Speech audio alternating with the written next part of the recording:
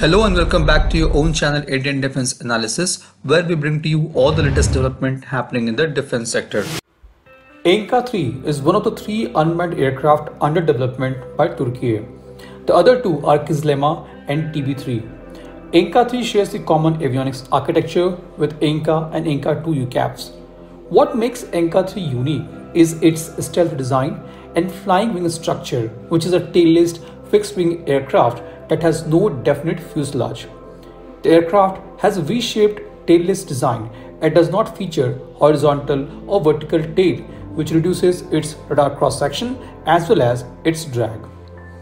It is also reported to be the prototype of 6th generation aircraft. ANKA-3 is being developed for air-to-ground missions such as intelligence, surveillance and reconnaissance, deep strike, and destruction or suppression of enemy air defense, dead or SAD missions. Its design is similar to Ghatak UCAV under development by DRDO. However, ANKA-3 will be smaller than Ghatak. While ANKA-3 will have maximum takeoff weight of 6,500 kg or 6.5 ton, DRDO's Ghatak will weigh around 15 to 16 ton. ANKA-3 will have payload of 1,200 kg. The UCAV will feature 7 weapon stations along with an internal weapons bay. It will be able to carry even Mark III class of general purpose bombs, SOM-J air-launched cruise missile.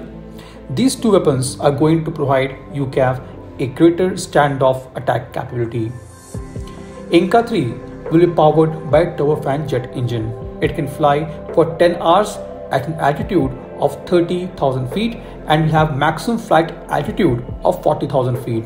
The UCAV will have cruising speed of 0.42 Mach at 30,000 feet and maximum speed of 0.7 Mach. The Turkish Aerospace Industries (TAI) had started working on ANKA-3 from 2022 and its first image was shared on 18th March 2023. On 26th April 2023, the video of UCAV was released by TAI, where it was seen conducting runway or taxi trials. The report suggests that ANKA-3 is all set to take its first flight in May 2023. The UCAV will be ready for its mission by end of year 2023 or the beginning of year 2024. This was today's update. Please let us know your views on this in comment section. If you like the video, do not forget to like, share and subscribe. With this, I would like to say goodbye and Jai Hind. We'll soon back with more interesting and amazing development happening in the defense sector.